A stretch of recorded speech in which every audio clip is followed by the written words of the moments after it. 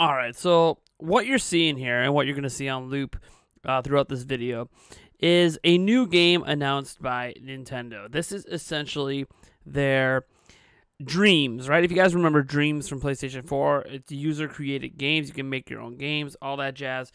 They have now enabled you to do that with Switch. Now, what's interesting here is that technically this game isn't new per se. They had this garage-style mode to make your own games on Labo VR. So they had this very, very similar game-building mechanic already in another game. The problem is, of course, that Labo VR is stupidly expensive for what you get.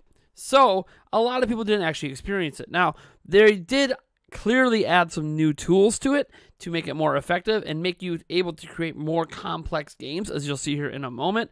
They do have guided lessons for some of these simplistic things like you could do in Labo VR, but there's more complex games you can make as well.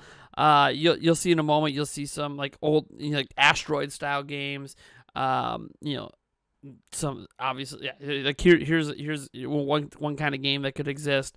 Here's a platforming game, and I'm not exactly sure how the art it works for it, but it looks like you can draw your own pixel art there. They just announced Tuna Cube Factory 2, so it's a very interesting game making thing. I don't know that it's as in depth as Dreams, where you could literally make full-on action RPGs in that game.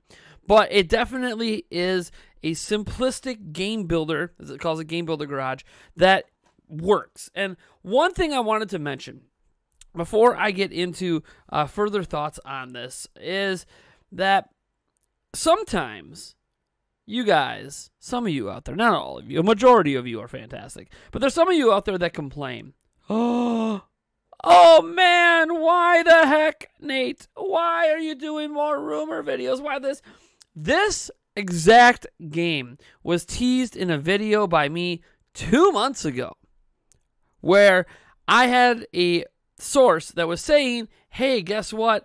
There's one last hurrah for Labo. They might not call it Labo because they're kind of dumb with it.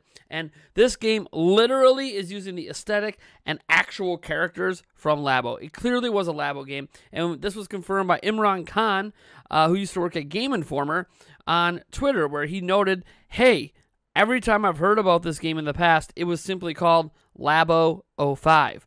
Now, Nintendo is probably done using the Labo brand because Labo did not sell very well. They couldn't get the thing off store shelves. I know it's a little bit harder to find today, but that's because it's been out of production for a long time. Nintendo Labo VR, and all the associated kits, it didn't go over well for Nintendo, as neat as those things were. They were just really expensive. Trying to tell people you need to spend, $100+ on cardboard, it's difficult. Yeah, Nintendo released the plans and all that, and you can just, try to make it out of your own cardboard. It's just much more complicated if you don't have the proper serrated edge cardboard and all that jazz. Not everybody is good at serrating their own edges on cardboard or even have the proper tools to do that.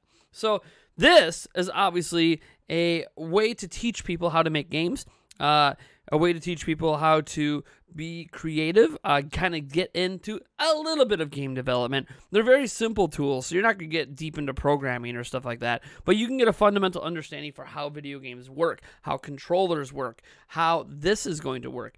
I think we're going to see a ton of interesting creations. The game is only $29.99, and if it's available to pre-order right now, which it probably is because it's coming out on June 11th, and there will be a physical version of it. I'll put a link down in the description as well if you would like to go pre-order that. I just find this to be a wholly fascinating thing that Nintendo's kind of borrowing on an idea they had in Labo VR, borrowing on something that PlayStation did with Dreams, well, Media Molecule really did with Dreams, and then just kind of making it more accessible, I would say, to a broader audience. That's what I find really interesting about this. And obviously, the last hurrah for Labo, if there's one thing we got out of Labo, we did get a game creator out of it, one that existed already but is now further fleshed out and obviously not built for VR. So yeah, it's kind of neat that one of my old rumors, basically, this is the confirmation of it. It happened. It's real. If you guys wonder why I post those rumors and leaked videos, it's because a lot of the stuff I talk about tends to come true. And I'm not tooting my own horn. I'm just pointing out that I don't cover every leak and rumor that exists on the planet. Oh my gosh, I ignore so many, but I do pick up the ones that I feel have some merit, and I feel they have merit based on where the information comes from. And here we go again. Another one came true. So stay tuned, folks, because tomorrow we have a new episode of the Nintendo Prime podcast coming on. Game Over Jesse's going to be on it. Maybe one other guest, but for now, for sure, Game Over Jesse's going to be on. And we're going to be going over one of the biggest batch of information about what Nintendo is doing, whether it's the Switch Pro, whether it's E3, whether it's the Zelda 35th anniversary, etc., from basically the most reliable source of information on the internet for Nintendo leaks. You guys, if you've been watching my videos, you know who that is.